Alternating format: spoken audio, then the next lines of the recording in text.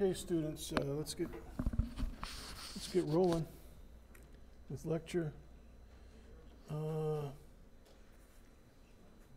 me bring this microphone down a little bit. Get your clickers ready. We're going to have some homework this weekend about pretty much every topic that we talk about today, which you can see up there. Unfortunately, I don't have any information for you about the exam. The Scantrons are not graded yet, and I'm still working on the clicker data. And the Scantrons, they're hard to predict. Sometimes you get them back this, like if I brought them over there right after class, sometimes I'd get them back later that afternoon. Sometimes it takes a couple days. So, and that's what we've got right now. I might get them back this afternoon, who knows. But as soon as I do that, I'll post the scores inside web courses, and you'll see it as a new row in your grades page. And so hopefully that'll, and you'll also see a row for the clicking score. So basically what you'll see is two new lines, one for the Scantron score, one for the clicking score, and then a third line for the total, which is basically adding up the first two. All right? And hopefully by the time you get back to school on Monday, we'll have that data up. Now, I have some quick questions for you, and let me start the question. This first one is going to be a kind of a public opinion poll. And so either answer, you have a choice of one or the other answer. Do the one that you think is good, and I'll grade both of them correctly. Okay, here's the first question. And it's kind of an IQ test or survey, I guess, of what you think is. Because those folks up in North Carolina and stuff, they've been getting blazed up by that hurricane. So, and I'll mark both of these correct. So I just want to see what, how you guys answer.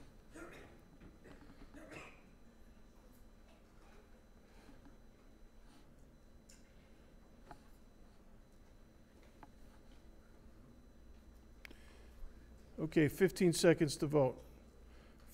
15, 14, 13, 12, 11, 10, 9, 8, 7, 6, 5, 4, 3, 2, 1, 0.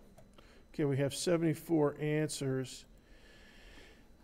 And 42% of you voted for air traveling at 100 miles an hour. And 58% of you voted for a cubic mile of water at 20 miles per hour. So that's kind of interesting. Now, I'm not going to make any remarks other than that, but I now want you to go ahead and hit your refresh key. We're going to do another short answer. And now I want you to type in a word or a short phrase, and this one I'll grade. So type in a real answer, don't type in IDK. Just think, type in something that's good. And then hit the send key when you're done.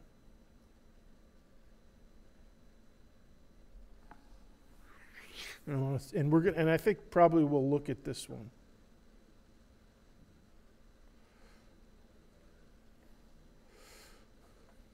Listen to all those clicks. Very nice. Huh. This is good.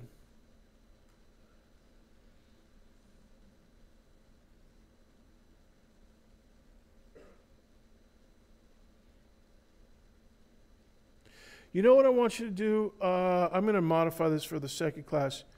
Before you type in your word, go back to the very beginning and type in A and then a comma, and then your answer, and then I'll know. So if you typed in bigger, go back and type in A comma bigger or B comma bigger. And that way I'll know which one you're talking about.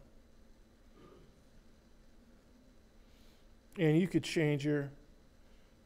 you don't have to type in the word air or water. You can if you like.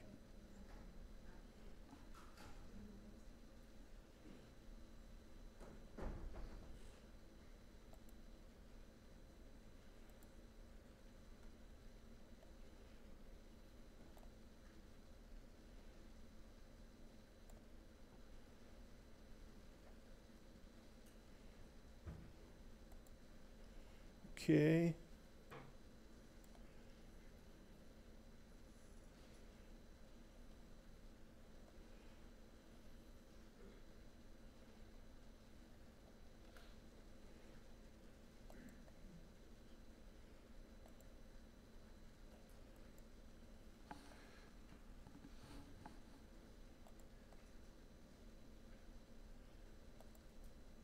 Good.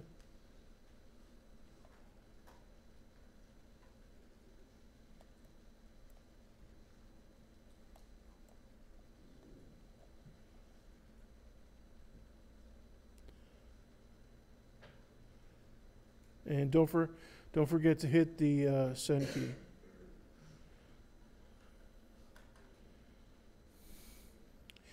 Yeah, and I'm going to be generous about grading this, but don't just type in a bunch of gobbledygook. Try to give me an idea. You know, how many people want to know what you think? I do.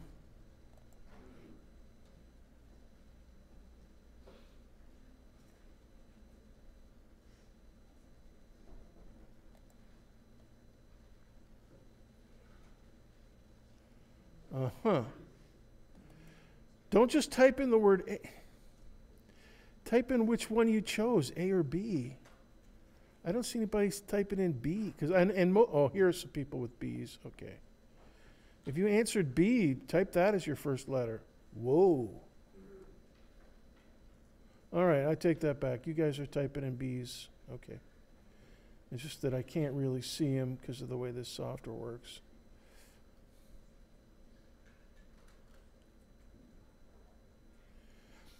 That's not a bad answer. Ooh, no, that can't be right. Trying to grade these as we go, but...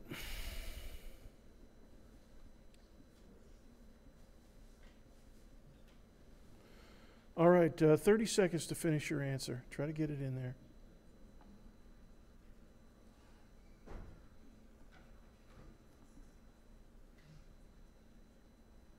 Has anybody ever been to a beach that's that nice?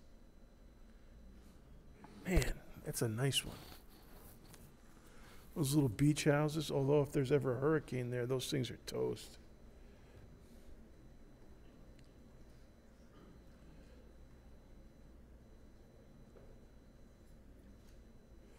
I had a friend, though, in Texas. She said one time, Texas is the worst. I mean, because they have hurricanes, right? But if you go to all the different plagues and disasters in the Bible and stuff, they happen in Texas pretty much every year. So Texas is the worst. You know, locusts and floods and storms. All right.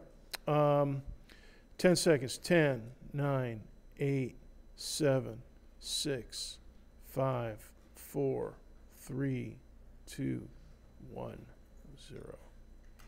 Okay, that's pretty good. All right, I'm going to switch this over. You guys can look at this. And we can grade it. And remember, somebody typed A more solid, and then they changed their mind. A wind, including H2OL. I guess I'll give that a good grade. I like this one here, B most sense. That's actually, you don't have to signify if it's your answer, but B, water's more solid. That is definitely true. Water's not very compressible. I mean, they can, here's somebody just typed in B. Speed is power. Well, we're going to talk about that. 120 is faster. Well, speed is part of it, but let's see if I can get this up here.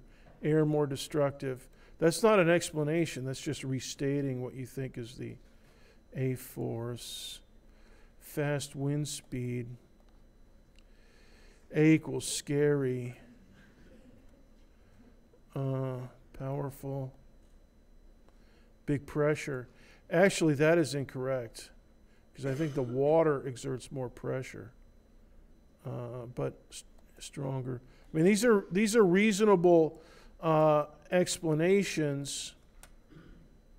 Speed, pressure, more destructive. That's kind of a restatement. See, when you're given an answer, more speed, you don't want to just say, use circular reasoning and just restate your answer. Bigger K&O. I don't know what that is. Bigger and faster. There's something, everybody's thinking, a lot of these things, big 100 miles per hour fact. Air can move H. That's true. Air can move H2O. Matter of fact, a storm surge is air pressure moving water into a pile. And the way a storm surge works, the center of the storm, the eye of the hurricane, is low pressure, right? And so there's not much atmosphere, relatively less atmosphere press down force per square inch in the eye of the hurricane. But around it, the water's getting pressed down a little bit more. Now, it's not a whole lot more, but it's enough for the stuff around the center to push stuff down, and the stuff that gets pushed down is going to bloop up into the center. It's kind of like a jelly donut. If you squeeze a jelly donut, you go to Dunkin' Donuts and they drill a hole into it and they fill it with jelly in the middle, or like what's that kind? Boston cream. They drill it full of Boston cream, but if you squeeze it accidentally or on purpose, the filling comes blooping out, and that's like the storm surge. It kind of bloops, and it's enough that it can be several feet above sea level, and that's what kills a lot of people, is the storm surge. Slow is bad. I'll be generous, stronger. Water is denser, nice. Flood, come on, let's go up here. Water, stronger. Water, worse.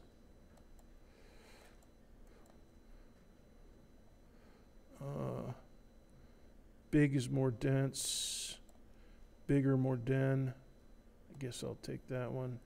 Breaks down all, or breaks down Al, whoever Al is. Dangerousness. Deadly and longer. The reason I'm asking about this is because, I don't know if you guys saw it, but there was, all over the internet, there was this new video. I don't know if it's new, but I saw it for the first time. F equals MA. Nice. Good answer. It's always true. I saw this video, and it was a tsunami coming ashore in Japan. And it was a video taken by some guy up on top of a building. They had a tsunami there a few years ago, and it was really destructive. And so everybody evacuated to the top of the roof of this one building where they were at work. And this guy videotaped the tsunami coming in. And at first, it was just, like a flood. And, it's, like, water being poured out of somebody's, like out of a water truck or something. You get a few inches running down the street, but it dissipates. But this just kept getting bigger and bigger, and eventually it was about 15 feet high, 50 feet deep, and it was really moving. And trucks, cars, forget about it. If they weren't bolted down, B is more dense. That's righteous. If it wasn't bolted down, they were toast. Water fills objects. So does air, flooding, power. Power is actually an interesting answer because it has a very specific meaning, as we shall see in chapter 4. Flood damage. Flying objects. Force varies. Yeah, that's a good way to put it. More energy, B. More water. Volume. Actually, the water volume is less. And this is the key right here. Water's heavier. Boy, you guys typed in a lot of answers. Water is stronger. Yeah, water's not compressible. But anyways, it was amazing watching this video. Okay, that's squared away. It was amazing watching this video. Their building stood up. It didn't topple. But everything that wasn't bolted down, there was telephone poles that stood up perfectly fine. Because they didn't absorb a lot of, they don't have a lot of surface area. So they're not taking a total pounding. And they're anchored pretty good. And those buildings over in Japan, they're built to withstand earthquakes. So I guess most of them are built to withstand tsunamis.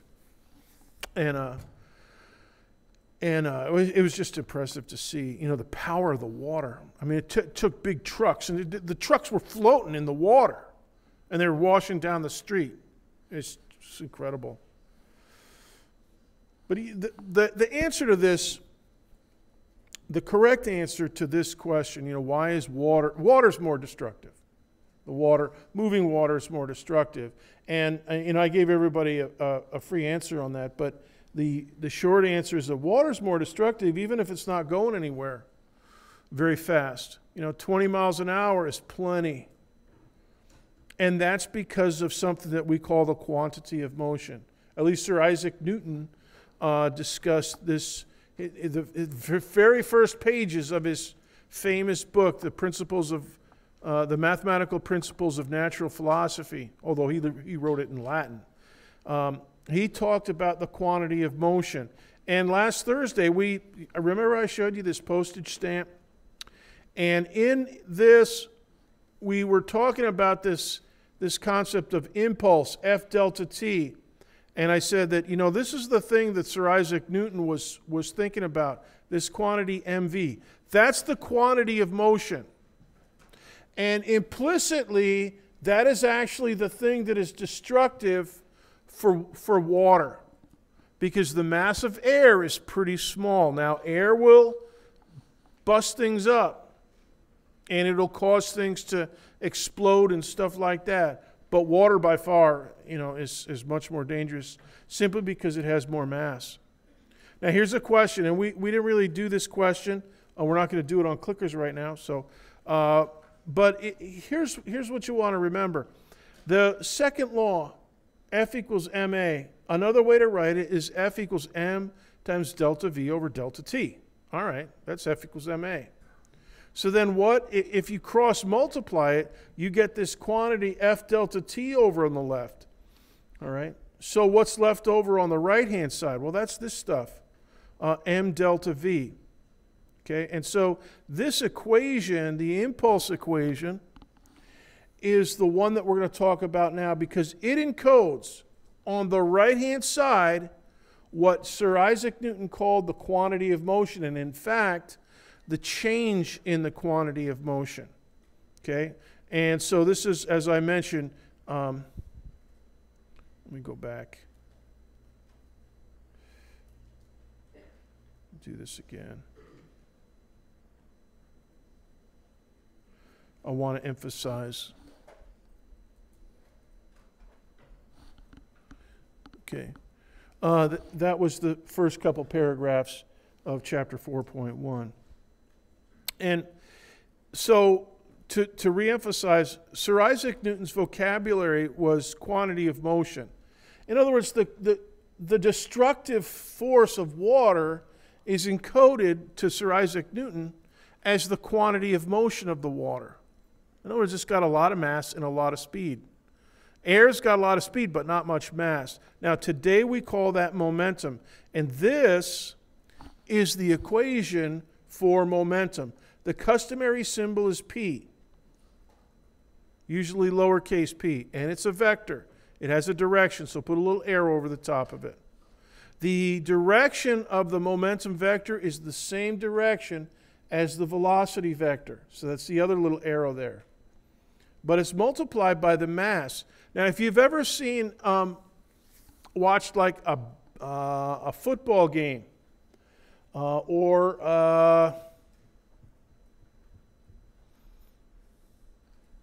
you know, sometimes no, you can't basketball, but you watch a football game. Sometimes you see a little guy, you know, a defensive back in the defensive backfield, take down a big running back. You know, sometimes those big running backs, they get loose and they rumble down the field, and the little guy can tackle him if he's got enough speed, if he's moved. And the little guys usually can move a little faster than those big guys most of the time. So whoever wins is the one with the most MV. And so a little guy with a smaller mass can blaze up a bigger guy if he's got more speed and the right direction. All right, so that's the terminology that Sir Isaac Newton used in his book from almost 500 years ago, 450 years ago.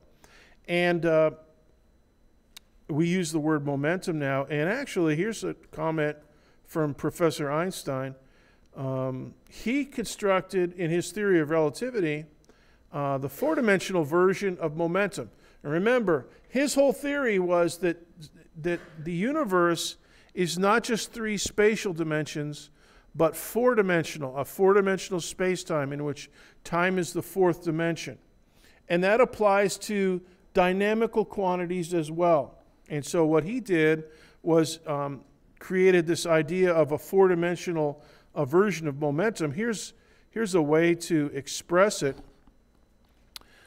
It's a vector with four slots. And the first slot is actually the energy of the object. And then the next three slots are the spatial momentum, mvx, mvy, and mvz. And we'll be talking about that, you know, probably next week. And we're not going to go deep into the theory of relativity, but we will talk about this four-dimensional structure. And it's kind of interesting because you may have, you know, heard in the headlines this big atom smasher they have over in Geneva, Switzerland, where they're trying to find something called the Higgs boson, and supposedly they have found it. And that's through a process called symmetry breaking. And so you sometimes hear, you know, see it in the newspapers, and you never can find the definition of what symmetry is being broken. I'll tell you a little bit about symmetry breaking. Theory of relativity, yeah. That's also encoded naturally and elegantly, very efficiently, using four-dimensional momentum like this. Now, don't worry about, you know, calculating, you know, the curvature of space-time. It's tough. It's tough for the guys like me that are trained in it. So you won't be able to do it. But concept-wise, yeah. Now, this week's homework, you're going to have some diagrams. I'm going to give you a bunch of problems concerning the skateboard interactions. Now, who did we have down here? Do we have somebody? Angelica, and who was the other? Logan and Angelica. And remember, they were pushing off each other. I have some homework problems that I'll set up for you by lunchtime tomorrow about this interaction, and you'll be calculating momentum. So we're now going to be dipping into a little bit more of Chapter 4, Section 1. And so it's about these two imaginary skateboarders. They don't have any hair. They're stick figures, but they got the skateboard action going there. Okay? You observe two skateboarders interact, etc., etc. Raymond and Gregory. Raymond with an R for red, Gregory for a G for green, so you can identify these two chaps. Okay? And, different positions, different masses, interaction time, 0.52, etc., etc. So question is, how much momentum does Gregory capture from the interaction? And you'll see that in the problem itself when you get to it. So just so you know, we're going to have some homework about this concept of momentum, MV. And you'll use the impulse formula for that because delta P, the change in the momentum from a force acting over time, is what that's going to be about. So let's talk about this dynamical quantity, the impulse. F delta T, it comes out of Newton's second law, fairly naturally, I would say. Sometimes you see it written in shorthand, F times T. I normally do not do that, but sometimes you see that here and there. You won't see it in our textbook. Here's the vector version of it. F delta T, vector over the F, vector sine over the F, equals delta P, and P is a vector. This is the momentum vector again. So delta MV is the same as delta P. And here's something that you might want to take a note of, and I'll just verbally go through this with you. This is the most general form of it. In hidden figures, this is actually what they're working with. They're working with impulse. And they're trying to figure out distances and times and stuff for different forces, changing forces.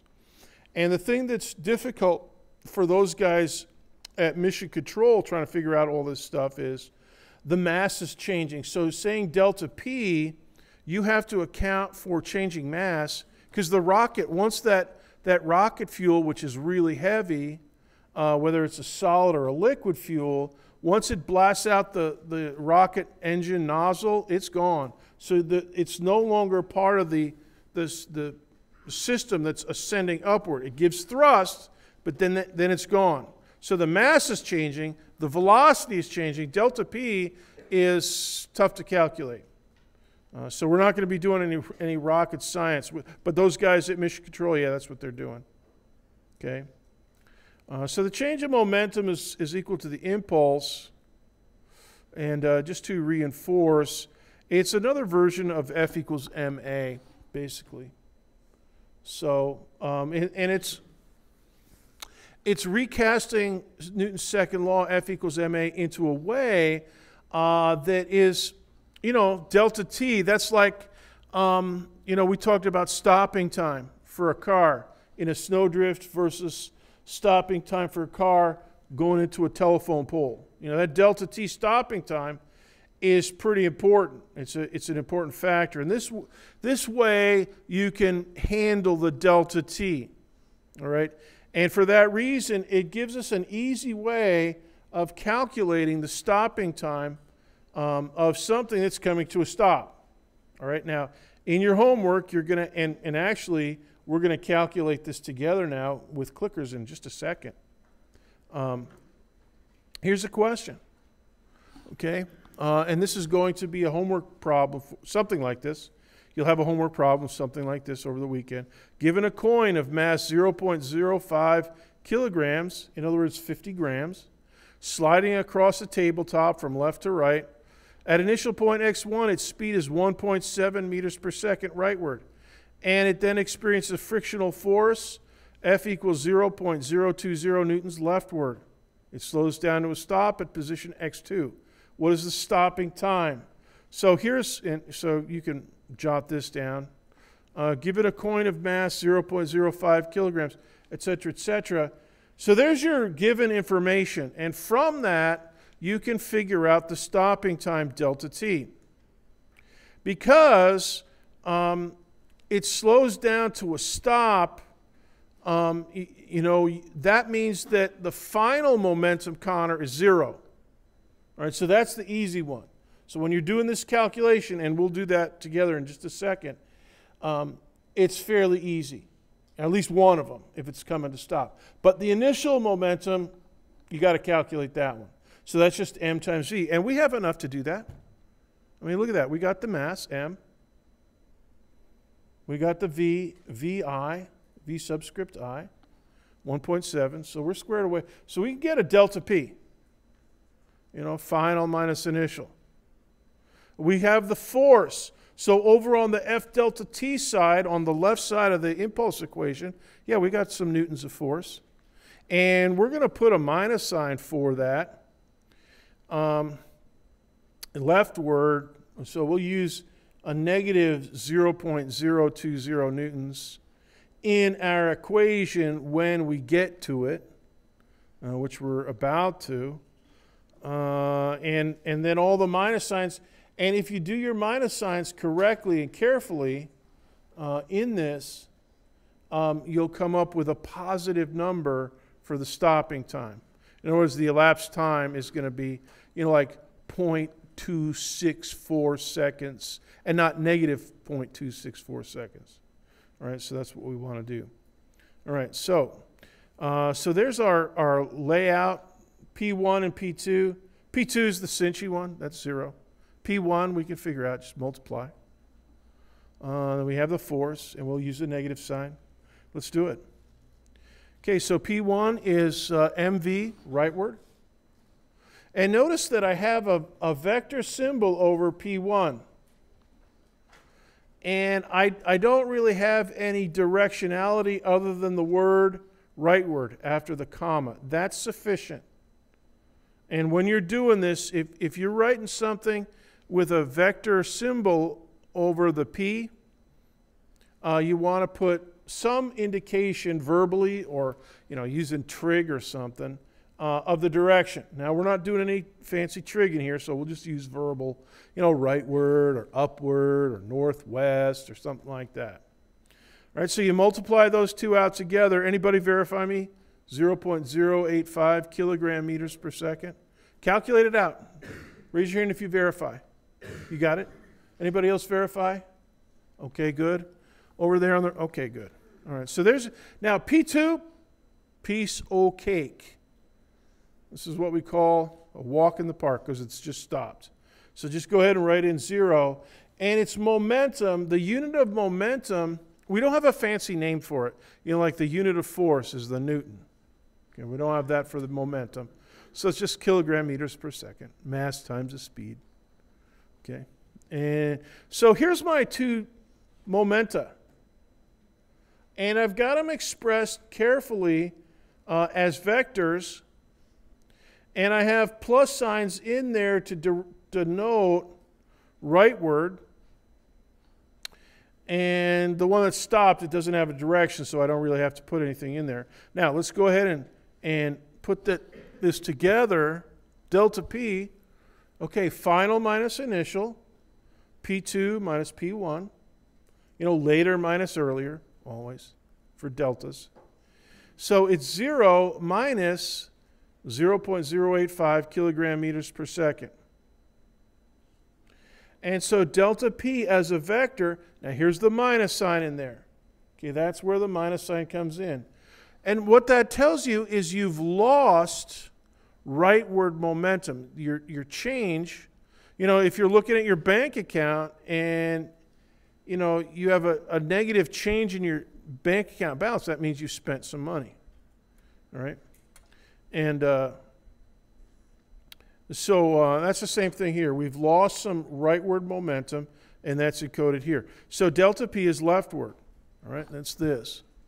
All right, negative 0.085 kilogram meters per second. All right, let's put it into the impulse formula now. There's the impulse formula. And right down here is that negative 0.020 newtons of friction force. Now, we don't have to do anything fancy with that, although I think I might change that into kilogram meter per second squared, so I could cancel. But let's look at a couple things here. You could actually cancel the negative sign here if you want, left and right. You can, bundle those. They're out of here if you want. Now I'm going to keep mine in there for a while and show you another place where you can, if you don't think of it there, you can think of it later. So here's the impulse equation. We plugged in the frictional force to the left as negative 0.020 newtons. And we calculated delta P, and that's a negative 0.085 kilogram meter per second. All right, so we're plugging in stuff that we either know or calculated. All right, and now we want to clear the left side, so divide by negative 0.020 newtons, and then you compute. Now here, now notice my denominator here now, instead of newtons, I've got kilogram meter per second squared. All right? Now, per second squared in the denominator is like regular second squared in the numerator. And that's going to cancel with this per second in the numerator, at least one of them. And so you're going to be left with seconds. So go ahead and make a note of that. Kilogram, and also the negative signs, you can cancel them here. So kilograms cancel top and bottom. Meters cancel top and bottom.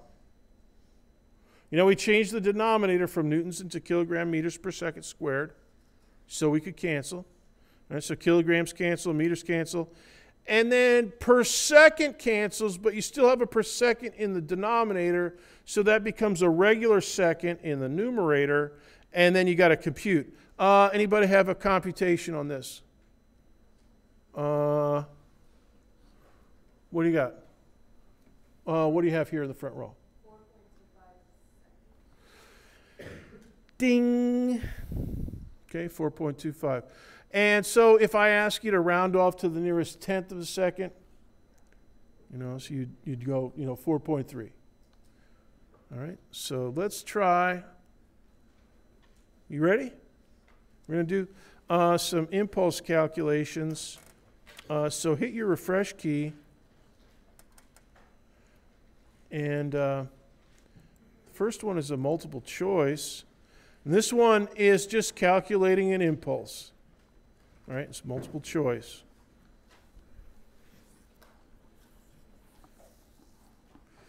The Klingon bird of prey.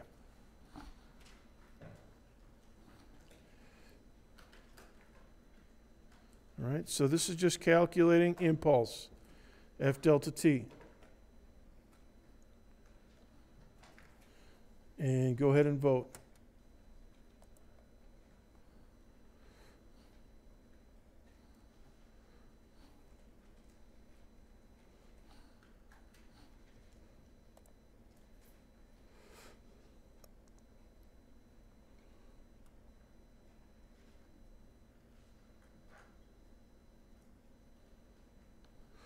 And hey, you guys, there's more information in there than you need. There's more numbers in there than you actually need for the calculation. Do not let me trip you up. Read carefully as always.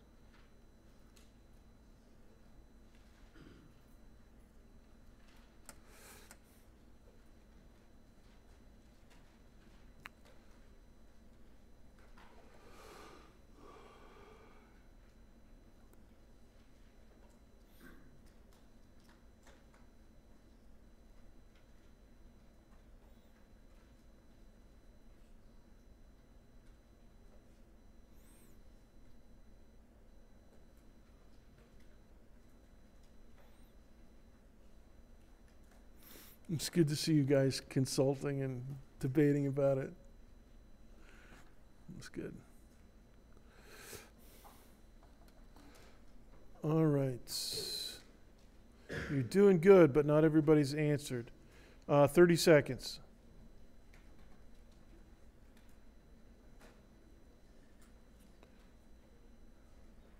20 seconds.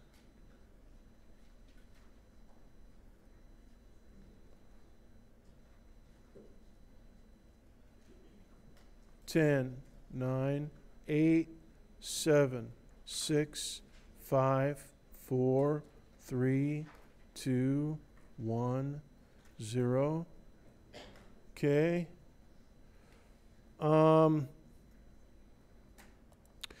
You know, we got a little problem here, Houston. Because the answer here is just this one. 24.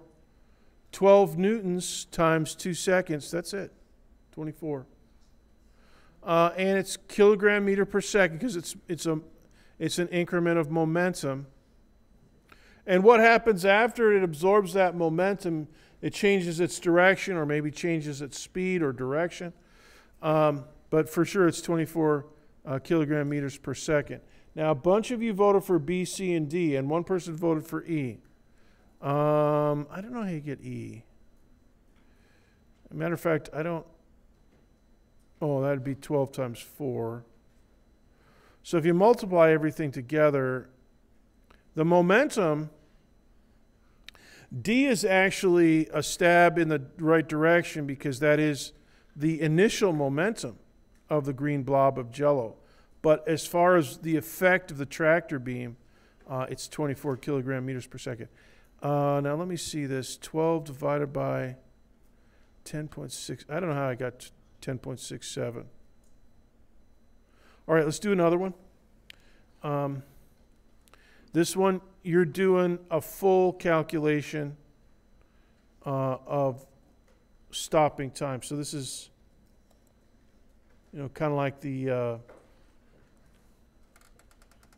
this is kind of like a coin stopping time, except it's a basketball and different mass, different initial speed, different stopping force. But if you do everything the same as we did with the coin, you'll be good. So take a minute to do that.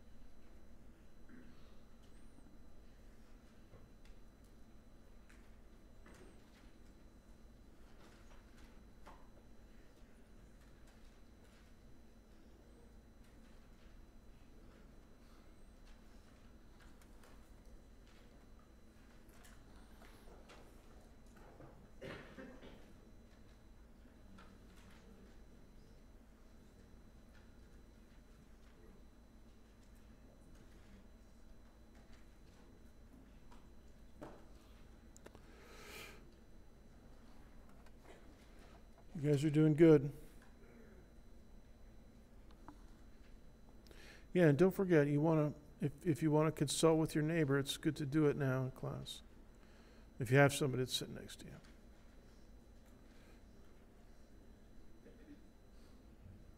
What kind of Mac is that? That's black. Is it? Is it? Okay.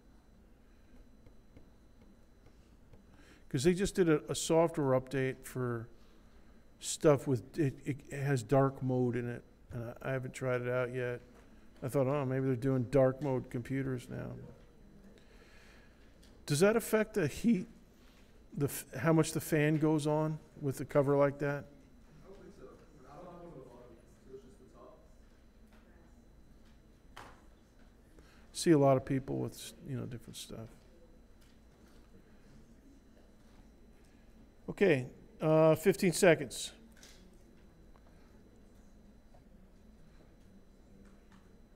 Ten, 9, 8, 7, 6, 5, 4, 3, 2, 1, 0. Good. Yeah, most of you got this one right. The correct answer is 1.6, but some of you didn't. Let's review it. Everybody. Okay, first thing you got to do is the momentum, 0.800 times 22. So the initial momentum is 17.6 kilogram meters per second. The final momentum is 0. All right, so here's your base, and kind of here I've pre-canceled the minus signs. You know, I didn't make a distinction about left and right here. I could have. But this is a basic calculation here, 11 newtons of stopping force, delta T. So divide both sides by 11 newtons, 17.6 kilogram meters per second divided by 11 newtons, and you do the quotient, and that works out to 1.6 seconds. By the way, go ahead and make a note. It's not in the notes for lecture, but you can write this down. 1 Newton second is equal to kilogram meter per second. Newton times a second, so that's like an F times a delta T, is kilogram meter per second. So unit-wise, that's what it works out to. A Newton second is the same as a kilogram meter per second in terms of basic units. All right, so that's that little calculation. Now we're going to keep going. So that's a little bit more of chapter 4, and we're going to dip backwards into chapter 3 and talk about uniform circular motion. Question?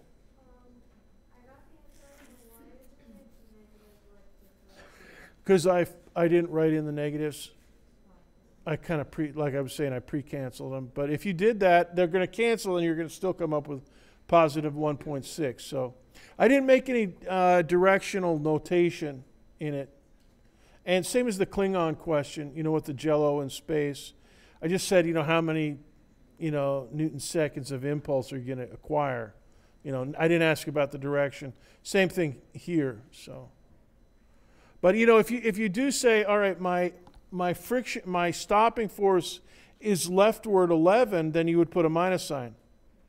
But then you have to do your delta P carefully, 0 minus 17.6, and then the minus sign's there.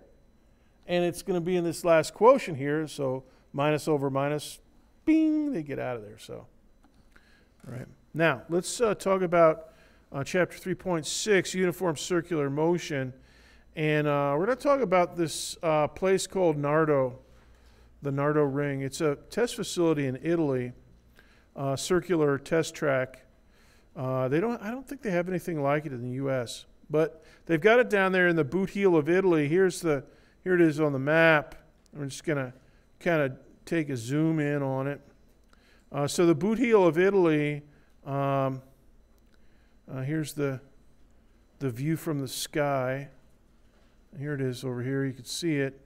Let's kind of zoom in our cameras. Here it is. This is just Google Maps. So the radius of this circle is about 2,000 meters, 2 kilometers, depending on which lane that you take. Here's a little closer view. And you can see that they got stuff inside the ring. Looks like they have farm fields in there. And then they got the study. You know, they got all these roads inside there for the, you know, the HQ and stuff, I guess. Looks like they have a landing strip as well. So here's the direct overhead view. So that's a pretty careful circle that they've got. So let's talk about the Nardo Ring. And it's a banked track. So if you go out to Daytona or one of the other tracks, race tracks, they'll be banked. Some of them are really steep. Now the outermost lane at Nardo is configured for 149 miles per hour optimal speed. Now you may think, well, why are they testing cars at 149 miles per hour? Because it's Europe. they have autobahns over there. And in Europe, when you're on the autobahn, a lot of the autobahns, I don't know if it's still true, but there was no speed limit. You just drive as fast as you want and as fast as you think is good. Kind of like Montana. You know, Montana used to be where I used to live. You know, there's wide open spaces there in Montana. So to get from your house to the grocery store is like 30 miles, you know, maybe, or more, you know, depending on where you are in Montana. So they didn't have any speed limits out there for a long time. You know, just at night they did. You know, you had to drive 55 miles an hour or something at night. But during the day, you could drive as fast as you felt was safe. And so then the federales back in the, I don't know, one of the 80s or whatever, said, no, you got to have a speed limit. If you're going to take our federal transportation money, you got to have a speed limit. So they fought it. Montana fought, but the feds won. So they had to put so the speed limit out there is 70 miles an hour. But the good thing is, speeding tickets are only $5. So if you, so they're doing good out there. So people still drive like maniacs out there. But and you know, the thing is, sometimes, you know, they lose, you know, if you lose control, I mean, at that speed, if you're driving 100 miles an hour, 149 miles an hour, and you lose control, that's it, my friend. You're toast. Unless you have like the miracle of the century. One of my students from Montana was driving 50 and got hit by somebody, and his vehicle flipped twice. Pickup truck, like a Nissan, I don't know, Titan, I think, is the big one that Nissan has. And he and his kids, they walked out of it. And the guy in the other vehicle flipped, is an older guy, you know, like 70s or 80s or something like that. And I think he turned his vehicle over, but it landed on four wheels, but it was totally demolished. And they got him out, and he had to go to the hospital, but he was okay. He was banged up. Everybody was banged up and stuff. But usually at that speed, it's bad. Anyway, so they designed the bank on the outer ring, the outer lane, for high-speed travel, and they just run those vehicles, you know, for hours and hours and hours. That's how they do it. You know, they test a vehicle, a new design. You want to see how it stands up to many, many miles. So you crank the steering wheel a few degrees, and that way you don't really have to steer. You know, if the banking is right, you just keep the wheels straight. But if you want to go faster, you have to crank it. You have to, you know, put a little more crank to it, which you can do. But then the innermost lane is for testing trucks. Now those guys, that innermost ring is configured for 50 miles an hour, so it's a little bit different banking. And again, if you want to, you know, go faster than that, you know, you're in a truck driver, and you want to go 70, you have a convoy, you know, out on the interstate, then you're going to be above 50, but that's what they do. So that's their, you know, all the automakers over in Europe, well, I don't know if all of them, but many, many of the automakers in Europe use Nardo. I think it's a Fiat facility, built by Fiat, maintained by Fiat stuff. So it's a, you know, uniform circular motion on the planet is an example of it. Uniform circular motion in space, satellites. We have many, many satellites that have circular orbits as close as we can, you know, inches away from being a perfect circle. Okay? Now, so what we're going to do is derive some equations for uniform circular motion. Now, what that means is a circular path, perfect circle, and uniform speed, constant speed. All right? Now, it's not uniform direction, because every second you're on the uniform circular path, you're changing your direction, okay? But speed. Now, what we're going to do is take a circle. Now, go ahead and make a circle and put a dot over there at the 3 o'clock position. All right? And draw a radius vector, position vector, and mine is labeled in R.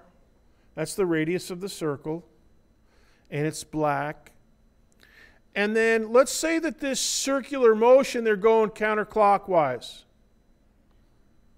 Okay, so the velocity vector would be up. At 3 o'clock position, the velocity vector straight up. Okay, so that's an easy one. All right. Now, I'm not specifying the speed, but you can label it, with a V. This is some generic speed. I haven't given you the radius. It might be a kilometer radius, or it might be 2 meters, or it might be something else. But whatever it is, circular, uniform motion means we have a V, and the V is perpendicular. Make a note of this to the side, and you're going to need some space to make diagrams here, because we're going to make another circle very, very similar to this, and then we're going to do some triangles. But V, the vector V here, is perpendicular to the radius. Okay? The radius is perpendicular to the tangent line at that 3 o'clock position. So if you draw on a nice tangent line at that 3 o'clock position, so a straight line that only touches there, the radius to that point will be perpendicular to that vertical tangent line. The velocity vector is what we call a tangent vector. Okay? And it's along the tangent line in the sense that gives us counterclockwise motion. Now, if we had something going clockwise, it'd be the other direction, but still along the tangent line. All right? So, let's draw another circle. Okay, so put a dot, draw another circle, same size, and put your dot up there at 2 o'clock position. Okay, so that's 30 degrees away. All right? And now type in, so this is at another instant of time. Let's call it T2. And the first instant of time, let's call it T1. All right. Nothing too bodacious about that. And, it's speed is still the same, V. The radius is still the same, R. But it's a different vector. The position vector is now tilted at 30, about like this. Okay? And the velocity vector is tilted 30 degrees away from where it was. It's now 30 degrees past vertical, right? And you can see that up here. And I did all these very, very carefully. So you do your own sketches as carefully as you can. All right, so there's my two instants of time. So this is like 2 snapshots at the Nardo ring, 30 degrees apart. And so, 2 o'clock and 3 o'clock positions. All right? Now, and so we're on cruise control. The speeds are the same. Positions not. All right? The distance from the center is the same. Uniform circular motion. Now, if you have an elliptical track, or some kind of curvy track, you can't say that. But if it's a circular track, like Nardo, yes. Constant radius. All right, now, let me simplify this up. Now, what we're going to do now is draw on some triangles. And the way that we're going to draw the triangles is we're going to copy T2 position vector, okay, there it is, over onto T1, and then we're going to move that triangle. All right, so there it is. It's a copy. And I'm going to move it down there. Now, I'm going to do the same thing up here with the velocity arrows. So here's my copy of the first velocity arrow. And then over here is the copy of the second velocity arrow. So All right, so there's our copies. Okay, so go ahead and park that over to the side somewhere. All right? And so we have two pairs of vectors. The black ones are the position vectors, and there's a 30-degree acute angle between them. All right, tail to tail. And then the velocity vectors, they look different, but they're also 30 degrees apart, acute angle. All right, and so let me clean up my diagram here, and I'll make my two triangles a little bit. Oh, did I say triangle? Yes. Go ahead and connect the base of the position vector triangle. Now that's an isosceles triangle. Remember that? Isosceles, that means two sides the same. Yeah, because they're both radii. It's a circular path. So those two babies are the same. Now we're kind of constructing this triangle at two instances of time. All right, now this distance, the dashed line in my diagram here, that's the approximate distance that this vehicle or this object has moved.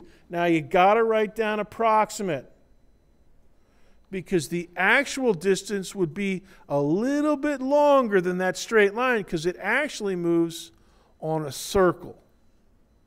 So this is going to be, so if your distance on the circle is 100 meters, then this dashed line might be about, like 97.2 meters.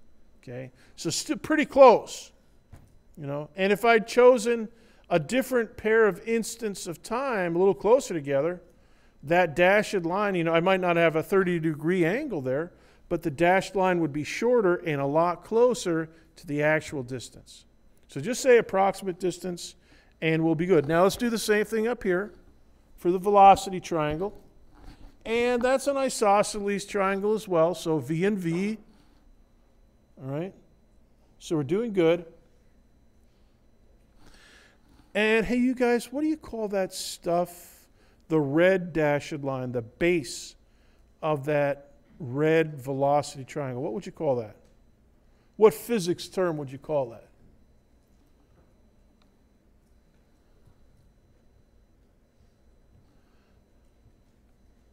Any guesses?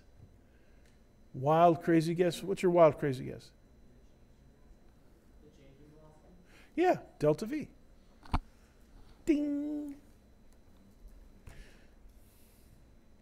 Yeah, so that's your delta V. And your approximate distance.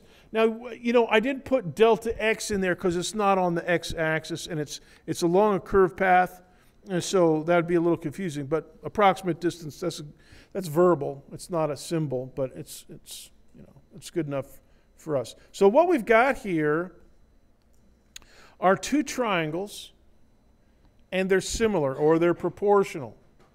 So the angles are all the same. We've got 30 degree for the sharp one, and then let's see, the angles of a triangle add up to 180. So let's see, 180 minus 30 is 150.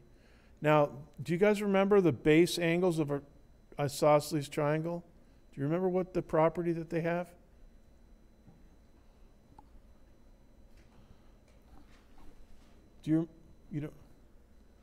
The base angles are the same size because it's symmetric. The isosceles sides are the same size, so the angles left and right are the same size. So 150 split equally between the two angles at the base, so we got 75 and 75. So your two triangles are 30, 75, 75 degree angles. Now, they're not the same size. You can't even compare them in size, because one is measured in meters, the position triangle, and one is measured in meters per second, the velocity triangle. But you can use proportion, all right? Now, so we're going to use proportionality. We're going to work on some proportions. And for this one now, we're going to say that the distance there, now we're going to use a delta. And we're going to say that it's approximately V delta T. And we're still using the word approximate, but now we're going to give it a symbol. So yeah, V delta T, you know, whatever the V is in delta T, you know, because that's about the direction of, you know, so if you're going at speed V and you know, from point A to point B, V delta T, it's approximate your distance.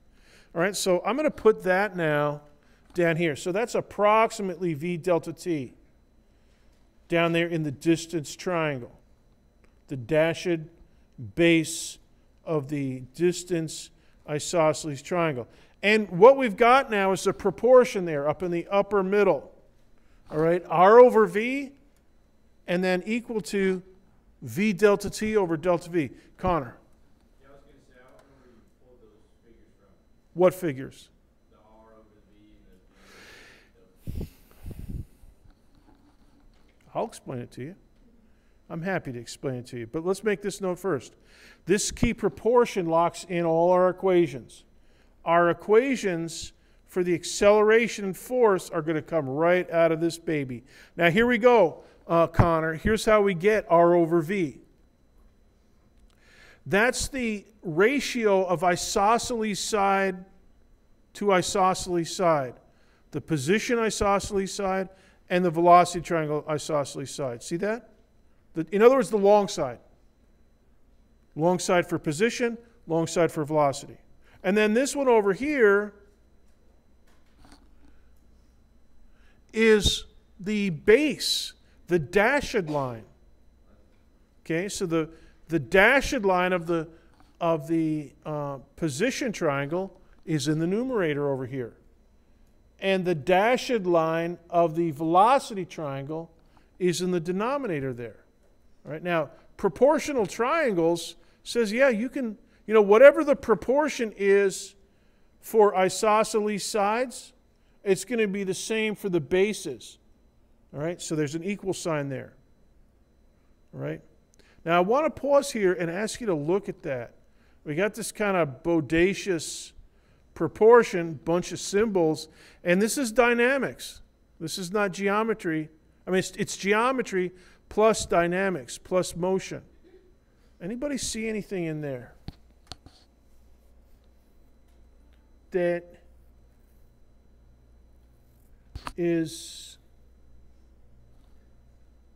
catches your eye? Notice anything in there? Look at that equation. R over V equals V delta T over delta V. See anything? Look.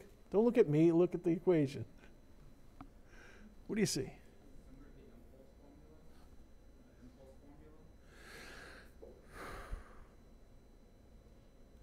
There's no mass. But, so there's no mass in this. So that's it. You can't compare it to the impulse formula. Anybody else see anything? Or like something squeezed in there that you recognize? I mean, because it's kind of a complicated looking formula. What do you see? Acceleration? Acceleration? Who sees an acceleration? I don't see. What? What do you see? Delta T over delta V? That's not an acceleration. Delta T over delta V, that's not, what is that? No.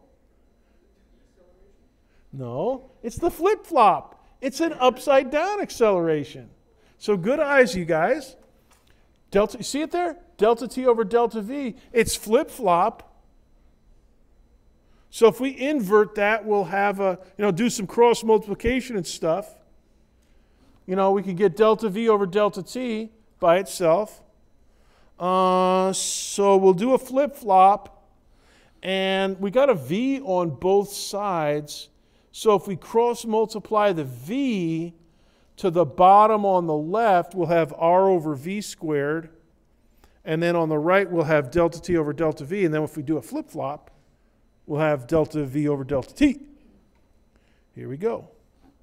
Dun, dun, dun, dun. So we got it. Good eyes. Are you a freshman?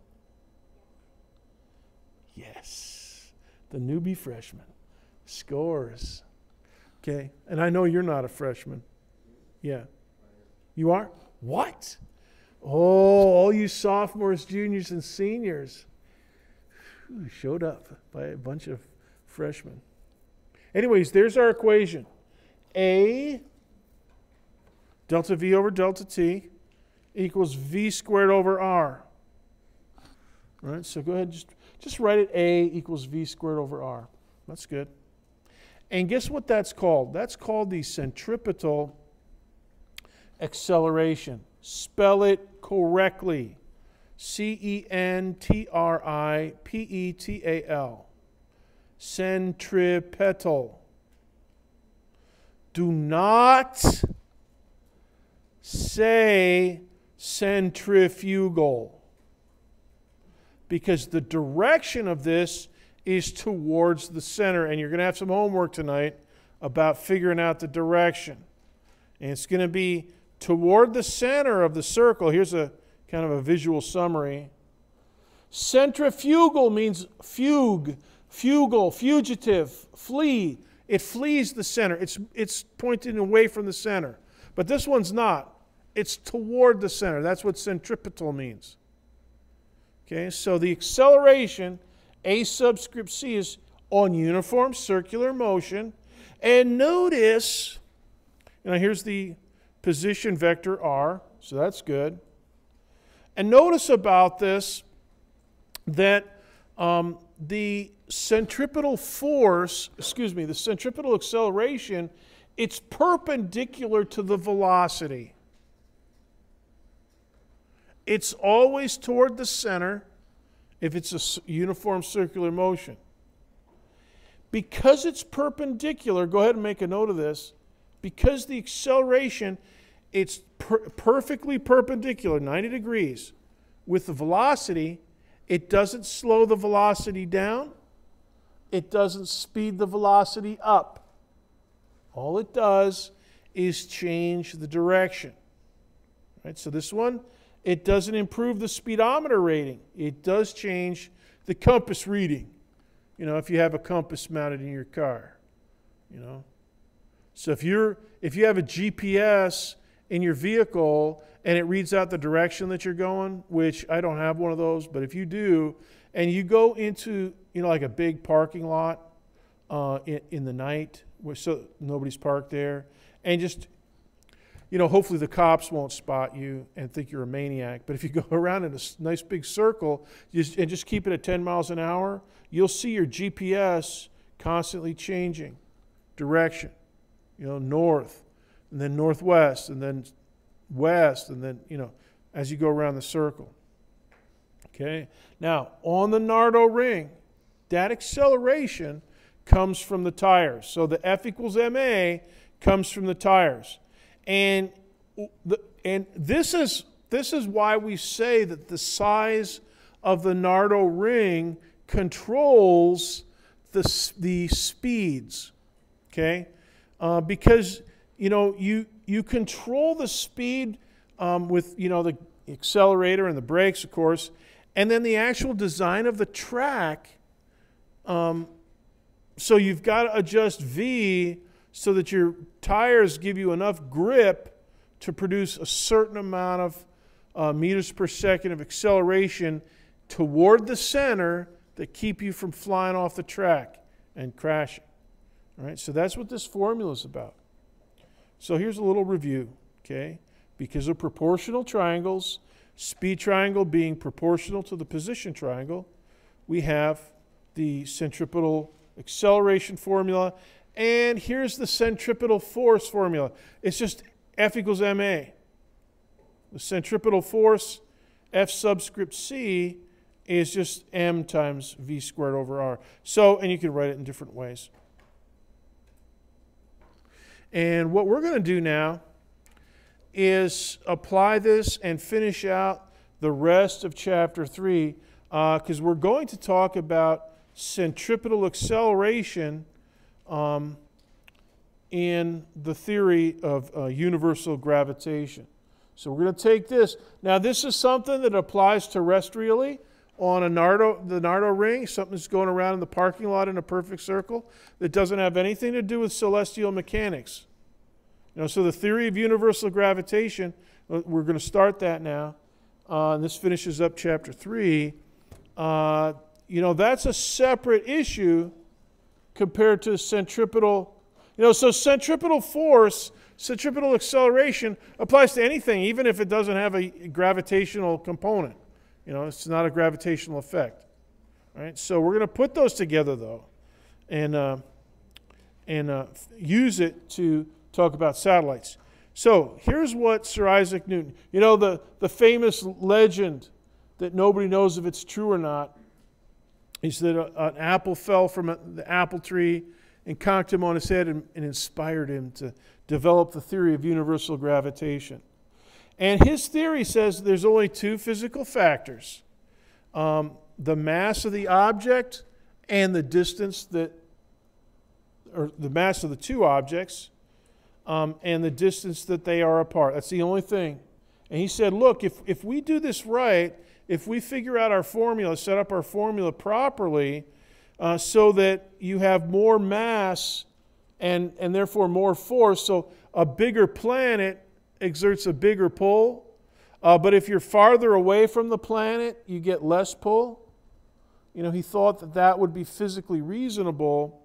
And if you read chapter 3, I think it's chapter 3, part 8, and then following, which is new for the third edition of the textbook, there's a little discussion about what he was doing. Here's the formula. All right, this is a pretty famous formula. The gravitational force between two objects, number 1 and number 2, is the quotient of, in the numerator, a capital G. That's a symbol for a conversion constant called Newton's gravitational constant. Then the product of the two masses, M1 and M2. So like 20 kilograms times 13.5 kilograms. And then the distance between them is in the denominator, but you got to square it. So you don't have third power of R, you don't have 3.4 power of R, you don't have 1.709 power of 4. We have exactly the second power. And that is a very, very well verified formula. GM1 2 over R squared. And let me give you a vocabulary term. This is what we call inverse R squared force. Go ahead and write that down. And inverse R squared force. The reason we use that vocabulary term is the electromagnetic interaction between protons and electrons, a static link. That's inverse R squared force also. It's electrical. So there's two inverse R forces that we know about in gravitation and electromagnetism. Now,